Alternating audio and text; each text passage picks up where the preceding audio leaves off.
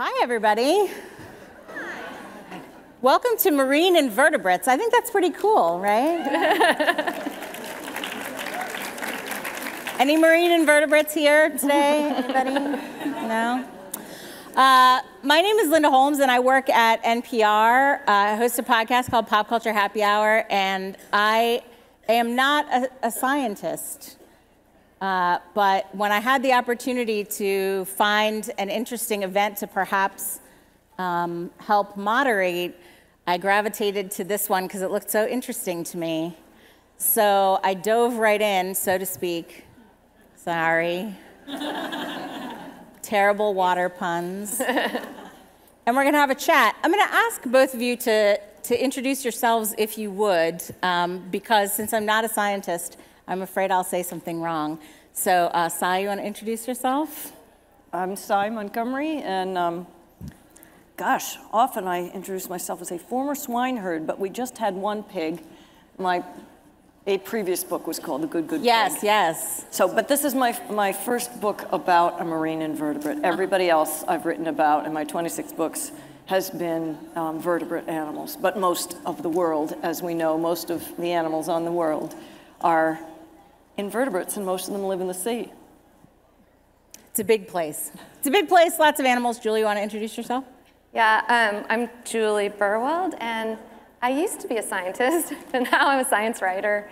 And let's see, I often introduce myself as a science writer lately. Yeah. And I apologize for doing that, because really normally I would give the lovely introduction, but I was so afraid, like I said, that I would misstate something, because this is, as I said, not really my field, but it was fascinating to me as a layperson, which I think with both of your books, they are meant to have sort of not just a science-directed viewpoint, but they are meant to mean something to people, even if they don't have a strong basis in science. Is that right, Si? Yeah, absolutely, absolutely. And I am not a scientist. I'm just a writer.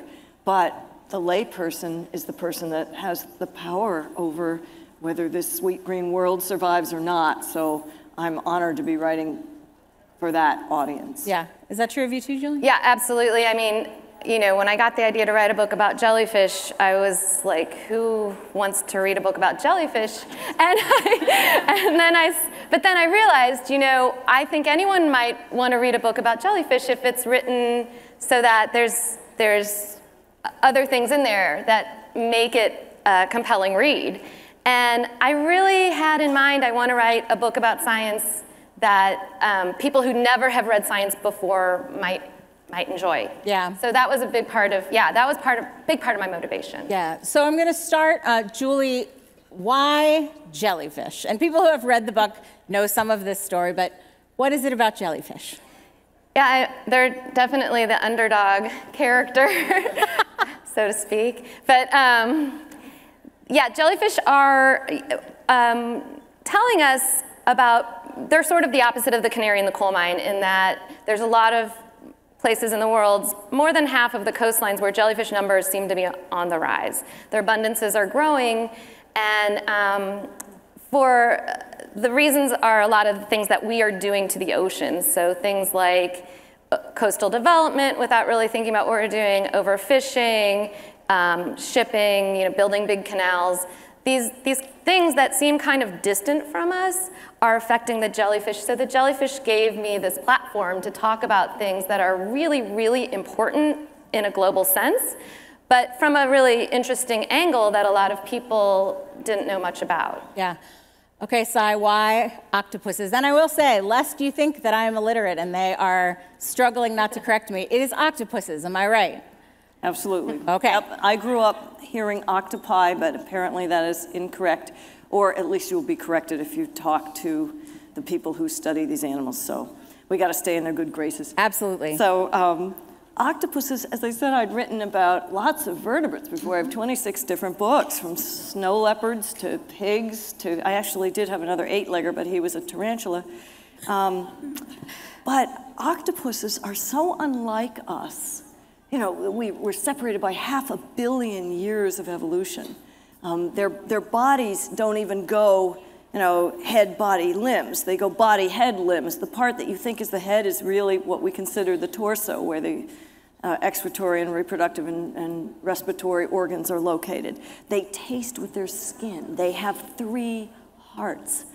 And yet they're capable of these incredible superpowers. They can, with one 3.5-inch sucker, lift 30 pounds.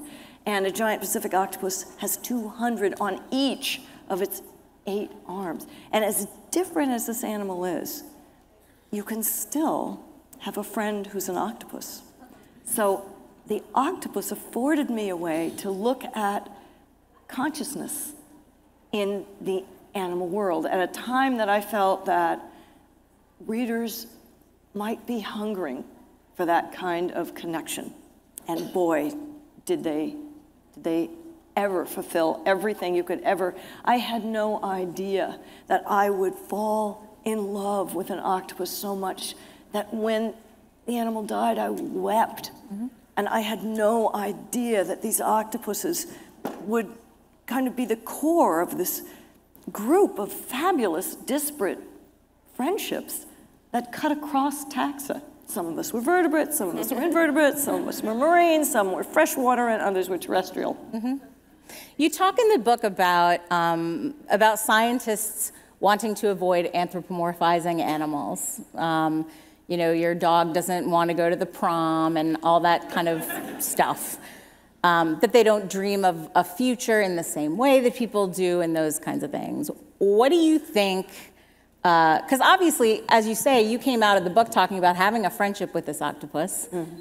Where did you come down in terms of the dangers of anthropomorphizing too much versus the dangers of not understanding commonalities enough? Well, I feel that modern people in the Western world err on the wrong side. I think the biggest mistake you can make is deny that the rest of animate creation has no thoughts or feelings, that they lack emotion. I have found every single animal I've ever known clearly seems to love its life the same way I do. And if you err in the opposite direction, that's just going to make you a more compassionate person. Mm-hmm.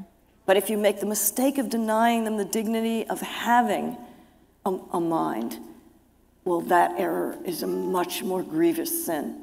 Mm-hmm. Did you feel self-conscious at all when you found yourself in grief for an octopus? Did it feel strange? Did it feel odd? Well, no, because I was so overwhelmed with the emotion. Yeah. But here's the interesting thing. I mean, I don't think that the octopuses that I knew felt about me the same way I felt about them. But I know that they liked when I showed up, because we know from scientific experiments that octopuses do recognize individual human faces just looking up through the water. We know this from scientific experiments. Mm-hmm. And we also know that they like some people and dislike others. And we know that because if they don't like you, they will jet away, often after blasting you in the face with 47-degree freezing cold ice water. So that's pretty clear. And if they like you, they will come over. Their arms will come boiling up out of the water, and they will embrace you with their suckers. They'll play with you. And if they feel excited to see you, they turn red. If they feel very calm in your presence, they'll turn white beneath your touch. Mm-hmm. So I know they felt something good about me. Yeah. Julie, one of the things that I thought was so interesting reading these 2 books together was that whereas it seems like a lot of Sai's journey with the octopus is about the octopus as an individual, a lot of the journey with the jellyfish is the jellyfish as a bigger phenomenon and species. And in fact, you had an effort to sort of keep some jellyfish at home more like pets that did not take. Don't do it. I mean, you can't, I shouldn't say that. Some people can do it, but I think it requires a big filtration system. And yeah, when I was working on the book, I heard about this Kickstarter for jellyfish pets, and I ordered it. I got, first in line, and I got this tank, and I put it in the dining room, and I got 3 jellyfish, and my kids named them Peanut Butter and Jelly. And we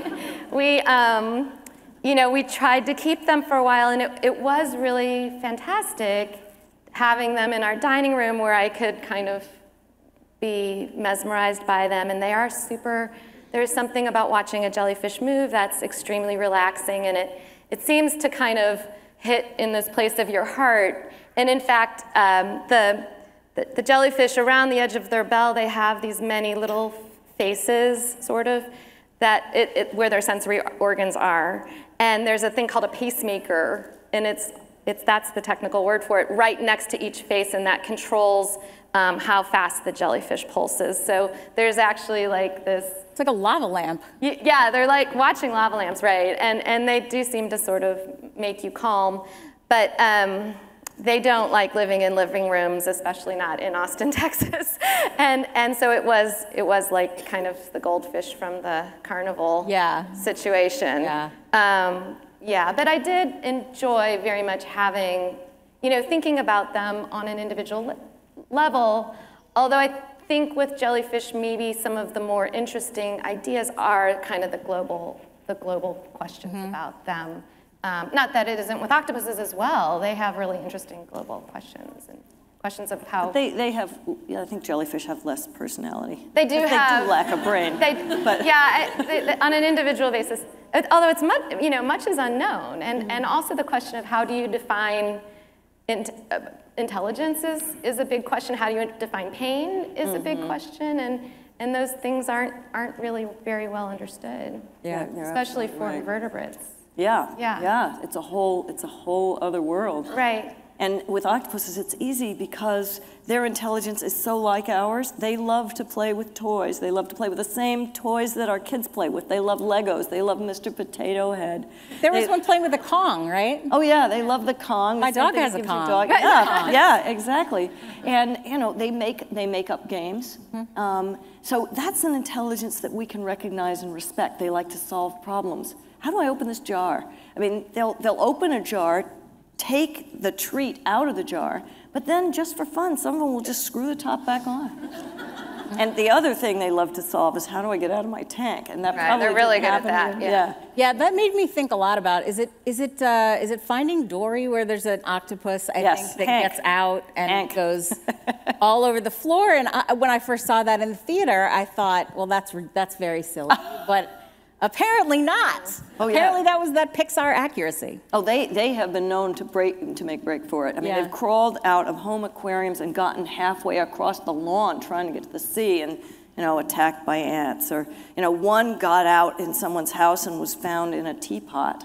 And there were others, there's many stories of octopuses that got out of their tank and devoured everybody else in the adjacent tank. And some of them are said to have snuck back in their tank where then they could just sit like this. Except with 8, right? Yeah, right. That's right. Let me just stick up for the jellyfish for a second. So the jellyfish may not have a brain, but they do have very interesting sensory abilities, right? So they sting, that's their way of getting around in the world is they sting with these stinging cells, which you probably know if you've ever been stung. And that stinging cell explodes with an acceleration of 5 million Gs. So that's 5 million times the acceleration of gravity. And it's the fastest motion in the animal kingdom. But jellyfish don't sting each other, right? Wow. So somehow they know this is my species. I shouldn't sting them unless I want to eat them. And so they don't do that. They also, they have on those little faces I was talking about, they have eye spots and they can see, and they have a touch plate where they can smell and sense currents. And so they will accumulate where there's food. They migrate up and down day to night so that they don't get eaten by birds diving into the water. They're the oldest swimmers on our planet. So they have some intelligence in a way, or something, these survival skills that have allowed them to stay around this long. So I just had to stick up. No, you're absolutely right. They can't unscrew a jar, but they've been here longer than any of us. But it's a different kind of intelligence that we don't appreciate because it's not like ours. Exactly. What freaks me out about octopus is that here's this thing that doesn't look like us at all, that squeezes its boneless body through an opening the size of an orange if it's 100 pounds, that tastes with its skin and has blue blood and its brain is wrapped around its throat, and yet we recognize and appreciate a lot of its intelligence. It's so similar to ours. Their eyes are very similar to ours. Right. Wait, but, okay, so this is really cool. Like,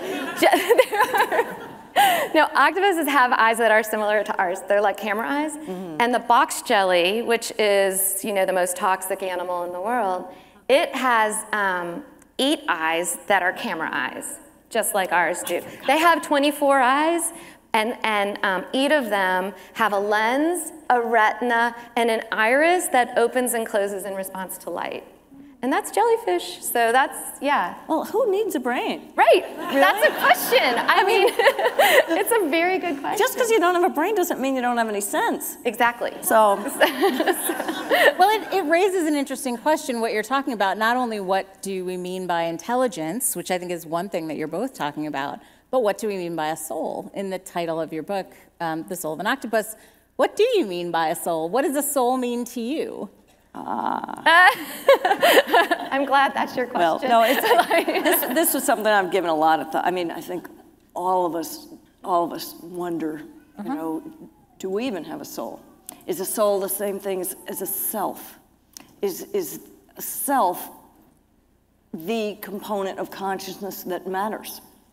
And there's different philosophers that look at this in different ways, and some philosophers, human philosophers, will say that we don't have selves.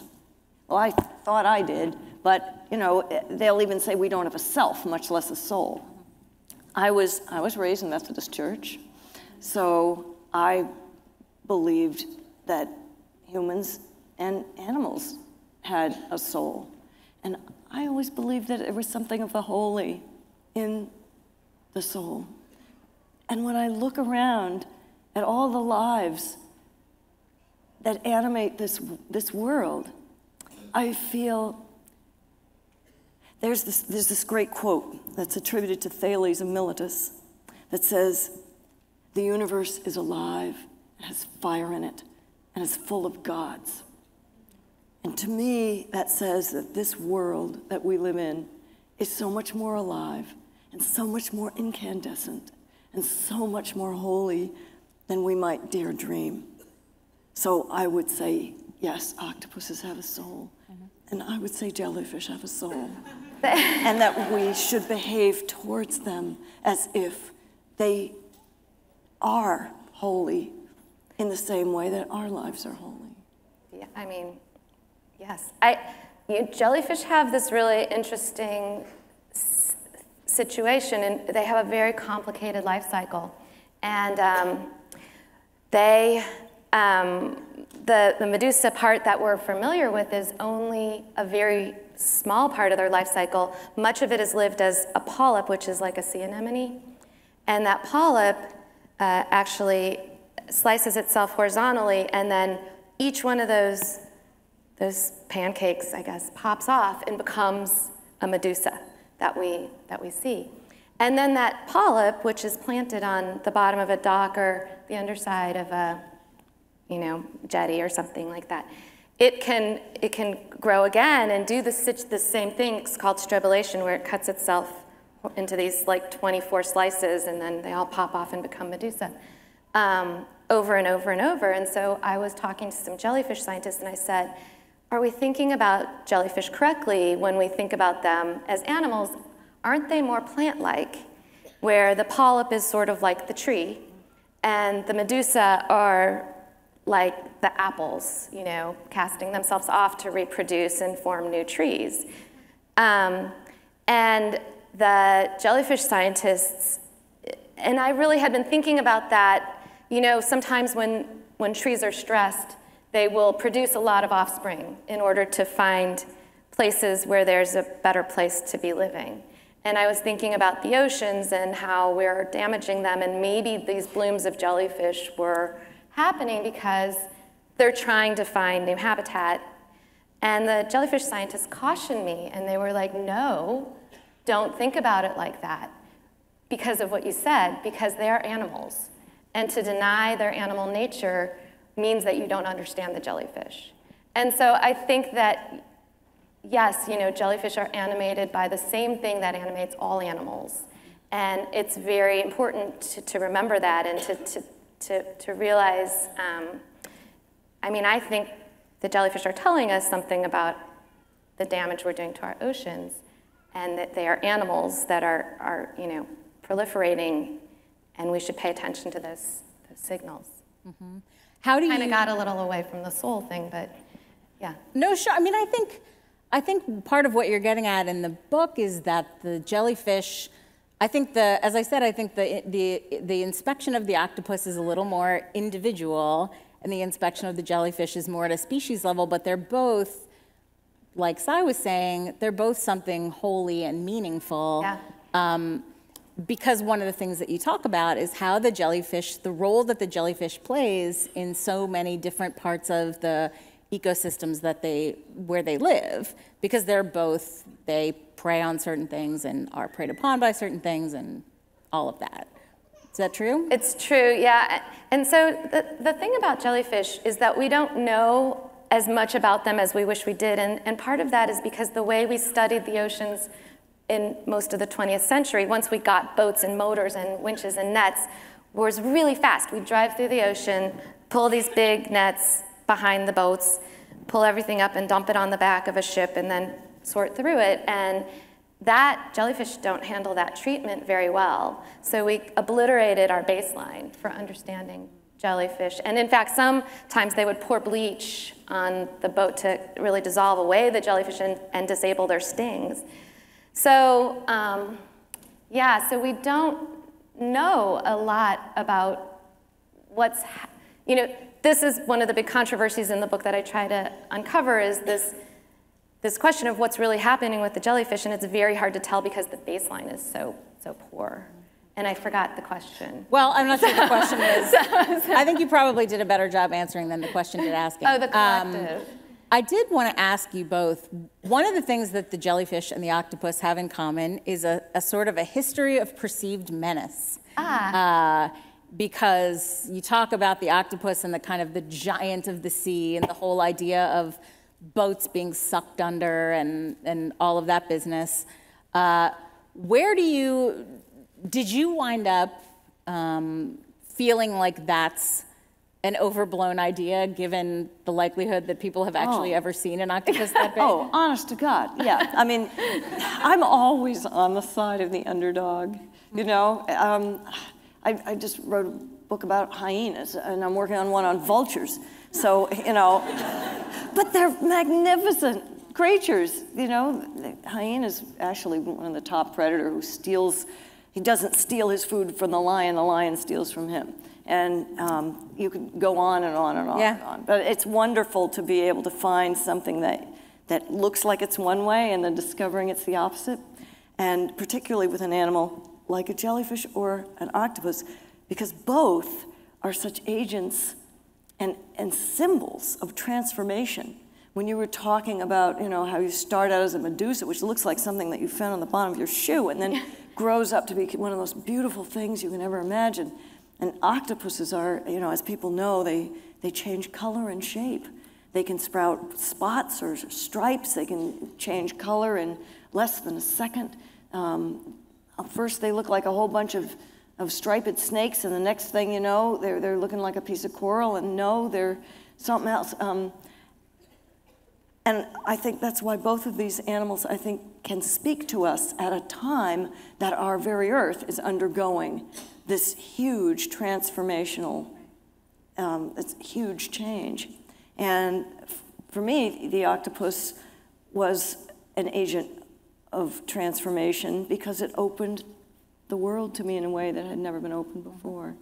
And as I was writing about these animals and learning about the sea, at the same time, the institution where I was getting to know the octopuses best, I did learn to scuba dive, but the ones that I knew best lived at the aquarium. It was undergoing a huge transformation. It was being It was rebuilding the giant ocean tank. And so change was all around us.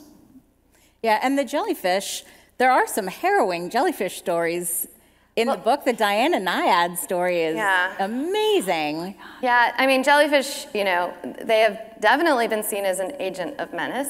And, you know, some of them do deserve it. I mean, but you know, you have to remember that we're not the object of their sting. The prey is. We just get in their way.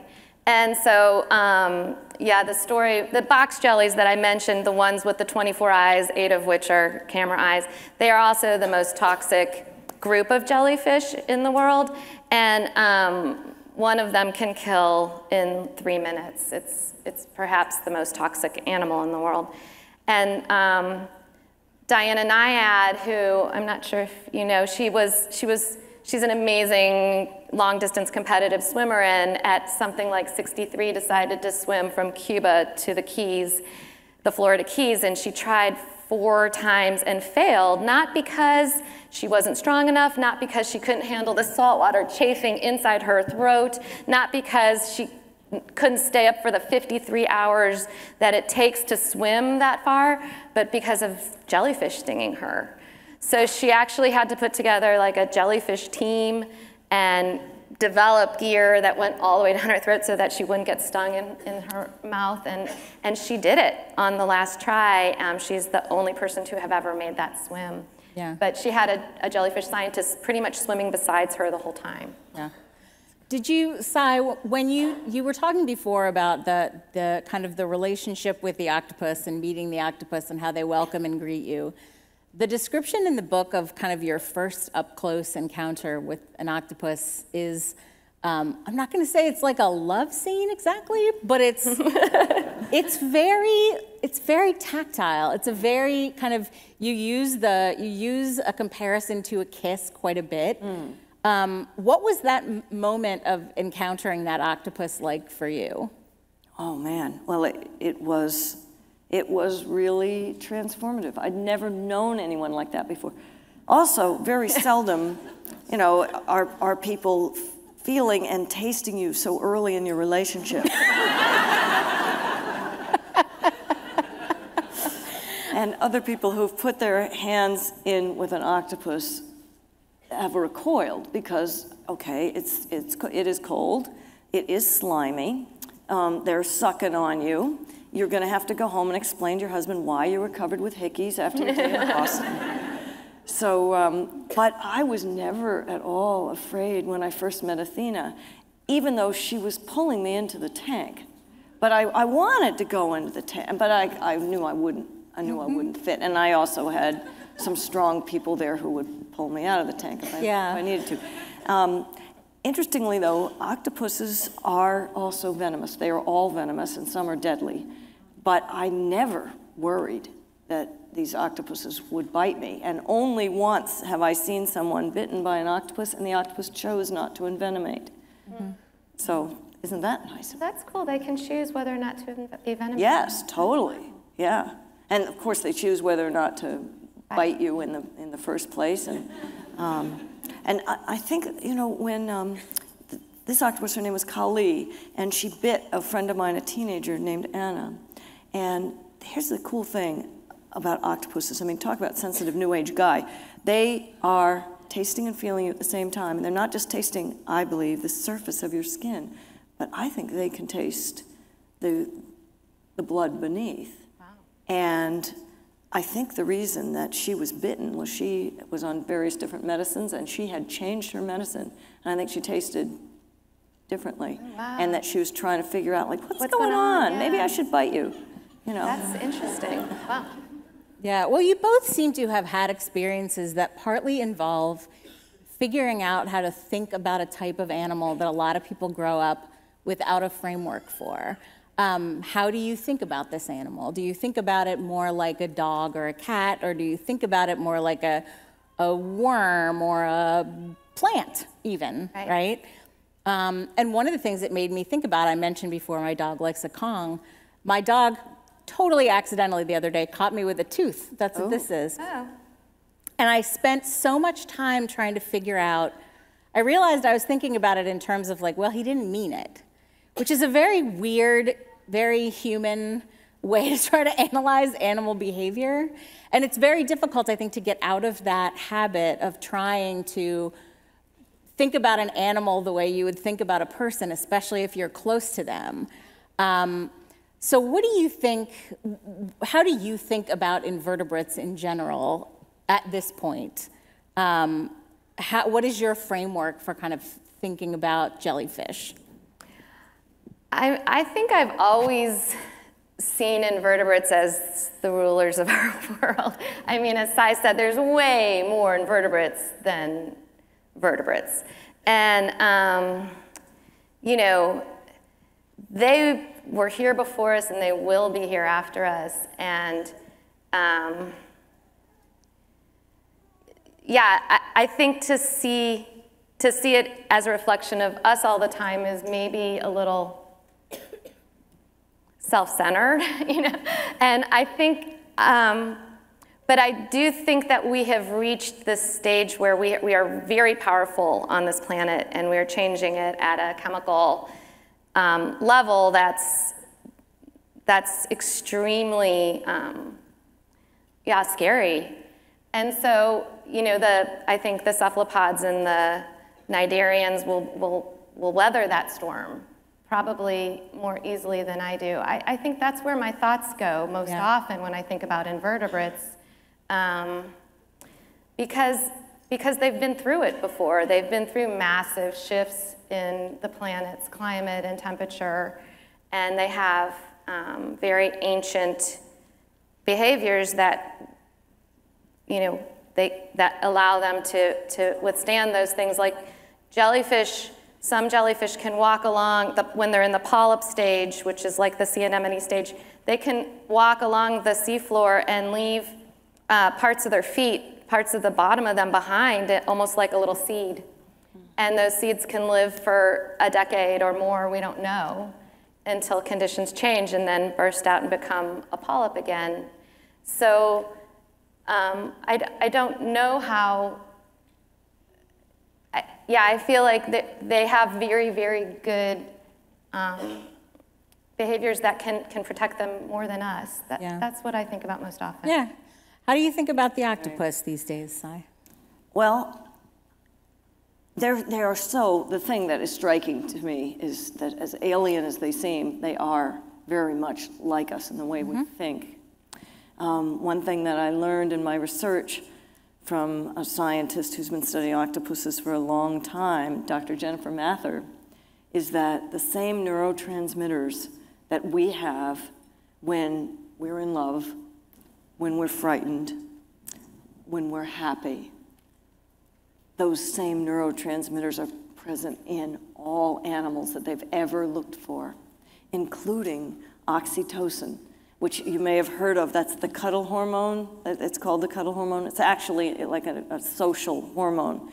But in mammals, it facilitates milk letdown. It facilitates social bonding with your offspring. Well, octopuses have their eggs at the very end of their lives. They use their last breath to blow their tiny paralarvae out of their lair. They don't have maternal care after that. They don't get to know their children. But they have a neurotransmitter so like oxytocin, it's called cephalotocin.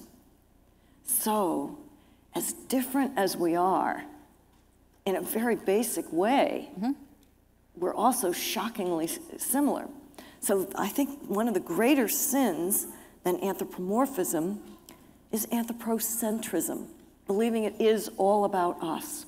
And just as you pointed out, that they have these incredible abilities. I mean, being able to leave pieces of your feet as in your footsteps for pieces of you to grow up. My gosh, I mean, okay, so we invented writing, but we're not leaving pieces of our feet behind. Yeah, actually, on that topic, it's actually very interesting. After my book was published, it turns out some graduate students at Caltech were messing around with jellyfish, and they were watching them, and they're like, oh, they seem to chill out at night. Like, what's up with that? And it turns out jellyfish can sleep. And they actually put melatonin in the tank, and it put the jellyfish to sleep. Wow. So just like us. The receptors. Yeah, just the same receptors. You know, melatonin is a sleep receptor or transmitter for us. I don't know what exactly it is, but anyway, it helps us sleep. Yeah. And it works on jellyfish too. So these neurotransmitters, you know, these chemicals that affect our behaviors come to us from a very, very long time ago. Yeah. And we do share a lot in common with these animals that are even, you know, 500 or 650 million years old. So we're all family. Yeah. And that's the way we should behave. Well, we have enough time for just, I think, a few questions. If people have questions about an octopus, a jellyfish that you might have known or not known, go ahead. Thank you. This was really, really interesting. If I go to the Baltimore Aquarium and I ask the people there about the octopus or the jellyfish, are they on board with what you're saying? Are they, you know, the relationship between you and aquariums to get your information, the research that you did? I mean, will they give me the same kind of information that you're giving out today, or are they, you know, more cutting edge, or are they behind, or, you know, what is it? Because a lot of people will go to an aquarium to find information about sea life. Well, a lot of I have found that the keepers of octopus always named their octopus, even when they weren't supposed to. And a lot of the stuff that scientists later found out just bore out things that the people who actually worked with these animals already knew. They already knew how smart these animals were before we gave them anything like IQ tests. And we're actually going to the Baltimore Aquarium. Oh. And I've been there before, and I've met some of the folks who are volunteers and who work there, and they seem to have great respect for their creatures. Yeah, I don't know people at the Baltimore Aquarium, but at the jellyfish facilities I've been to, like in Monterey Bay, those jellyfish breeders are unbelievable, and they go to all the scientific meetings with the scientists, and they are scientists, so they know, very much about jellyfish. I don't know all aquaria, but yeah, the ones I've talked to are incredibly knowledgeable. Thank you. Great, thanks so much. Okay, we're over here. Thank you so much. Very provocative. Looking forward to read both books. Great. Thank you. With the products and inventions that have come from biomimicry, could you talk a little about any breakthroughs that either through octopuses or jellyfish we've been able to make some breakthroughs? I have a great story. Oh, good, go.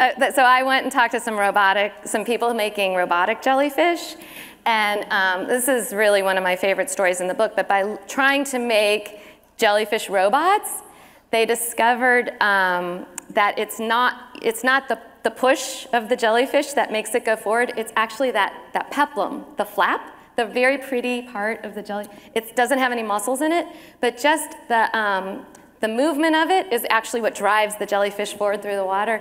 And what they later discovered is that the wiggle creates these turbulent eddies that create a low pressure system in front of the animal. So jellyfish are actually sucking themselves through the water, the way, like if you take a breath, yeah. And if you start looking around in the ocean, you start noticing, how does everything swim? Well, they all wiggle, everything wiggles.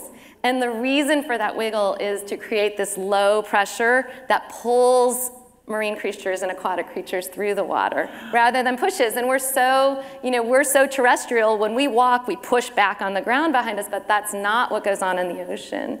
So it's an extraordinary discovery, and it came from looking at jellyfish swimming. Mm-hmm. Oh, that is great. Yeah. Well, and I know that they are looking at octopuses as models for soft robots, for example. Right. So, I mean, because they're just made like nothing else. Right. And they have such strength, you know, to be able, and they have strength and precision. The sucker is so dexterous. It's super strong. As I mentioned earlier, 3.5-inch sucker can lift 30 pounds, but it's also dexterous enough that they can untie knots in surgical silk. which they discovered when they did operations on Octopus, and in the morning they come in and all this silk is just untied. All right, let's go back over here. Thank you both for being here. I grew up in Hawaii and I love eating octopus. And so, but I'm also fascinated by both jellyfish and octopus, and I know that both are delicacies. And so I was just wondering what your thoughts were on both of them being delicacies. I'm probably pronouncing it wrong, but they call it hei? I grew up with it thinking in the Japanese taco. So knowing it's a taco. Oh, I've been a vegetarian for a long time, so yeah, I'm not gonna eat them. But a lot of people have come up to me after reading the book saying, I can't eat them now. But I tell people, well, good for you. But if you want to help octopuses, the most important thing you can do is help the sea. Yeah. And helping the sea, probably the most important thing you can do is try to stop or slow global warming, because it is affecting the sea worse.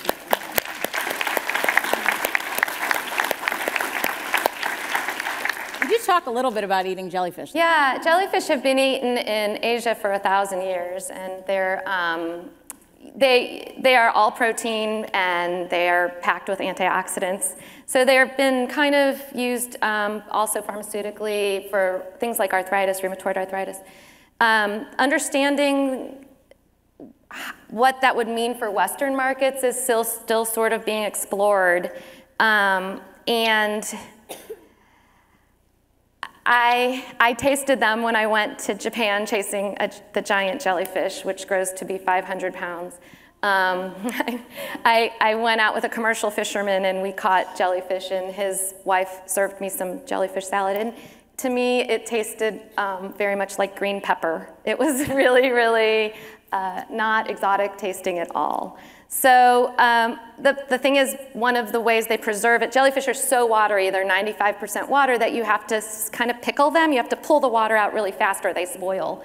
And they use this salt called alum, which isn't very good for us in Asia. And then what they do is they rinse it and they pull the alum out before they turn it into a salad. But that's probably not going to fly in Western markets. So there's Italian foodies who are looking at it, doing other things like sous vide or fast freezing. And anyway, there are so many, in places where the oceans are out of kilter and the blooms are really big, there is this question of, should we be eating jellyfish? And so I don't think that question is settled right now. I think it's one of these kind of emerging questions and answers that we really are going to have to think about. It's not as clear as with octopus. Yeah, well, sea turtles eat jellyfish. Yeah, sea turtles. And sea turtle populations are plummeting. I don't know if that's also contributing. Yeah, they are. In fact, people who study sea turtles look for the jellyfish. They go out on airplanes looking for jellyfish in order to find the sea turtles. Yeah. All right, let's go over here. Thank you. I guess the biggest question I have is, even listening to you guys talk, that we separate ourselves from the animal kingdom. And if we brought ourselves back into it, could we deal with these issues, a little, make it closer to home? And I'm not sure if that's anything you can answer, but. That's why I write. Yeah, I don't think it would hurt. No, I think, the us and them thing, if it's them, you can do anything you want to them. Mm-hmm. But if it's us, if we're all one family, then it's a whole different thing. It's about expanding your capacity for compassion. I think you hit the nail on the head. Thank you. Okay. Juli, a lot of book clubs read your book, and I can't believe that they're just reading about jellyfish. I can't either. What is it about your book that book clubs seem to be drawn to? So the book is not just science. There's memoir, as Sai's book has memoir also. And the book is about me learning to grow my own spine as a writer. And so my story's in there. You can find out about, my terrible grad school experiences and my bad boyfriend and, like lots of things that hopefully help the reader move through the book and see how I really grew as I followed jellyfish around the world and tried to understand what's happening with them in today's oceans. And you know, the reason it's called Spineless is because the jellyfish are spineless, and because I had to kind of grow my own spine, and then because of our collective spinelessness towards the health of our planet, as Sai was saying.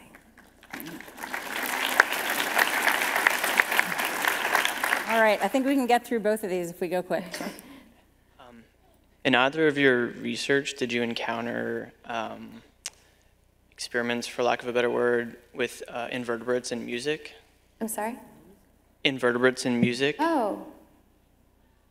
I don't think octopuses can hear the way that we do, although they certainly sense vibrations. And boy, if you wanted someone to dance, no one could be more graceful. I did not find anything with jellyfish and music, but it's a great question. I know they can sense currents, and I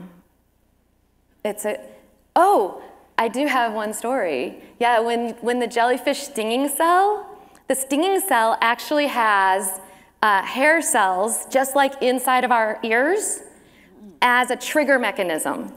And they listen for the buzz of a zooplankton, which would be like the buzz of a fly. Oh my gosh. And if it's the correct frequency, and they can also have there's these sugar sensors that smell like zooplankton are kind of like pigpen, they give off all these sugars. And so if it senses both the sugars and the correct frequency, then it will trigger the cell. And then it gets even crazier. They also have a sensor that smells proline, which is in crustacean blood. And they twist those hair cells so that they detect a higher frequency. And if they smell it's like hitting a zooplankton, it will panic and it will buzz at a higher frequency, and its blood will be in the water. It will send off a second battery of stinging cells. So, and the jellyfish have repair proteins to fix those hair cells on their stinging cells if they are disrupted. In our cochlea, we don't have them, which is why when we hear loud noises, we can go deaf.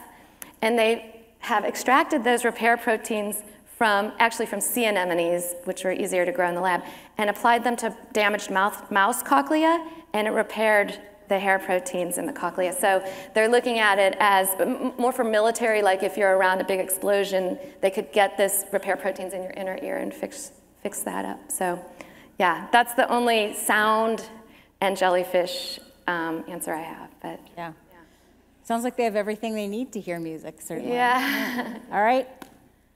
Sai, I think one of my favorite parts of your book is when you talk about the sea star and how, I think it was the sea star, and how he's trying to get the food from the octopus, or interested in when they're feeding the octopus in the tank.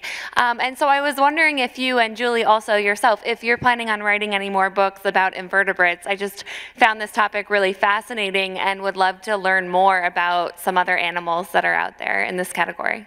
Boy, well, there's a lot of potential subjects out there, because most of us are marine invertebrates, most of us animals on Earth. So yeah, I would love to. I have a memoir coming out later this month in which we have a little more on octopus, because they're almost inexhaustible to write about. But the next book I'm researching is actually not a marine invertebrate, but it's rays. Marine vertebrate. But yeah, I would love to do more. Yeah, I started actually on a fiction book about a 16-year-old girl who saves the world from climate change. So I really want to get that. But I think there's a coral book in me. Fantastic. Well, thank you guys so much. And thank all of you for being here. Sai and Julie, thank you guys for being here.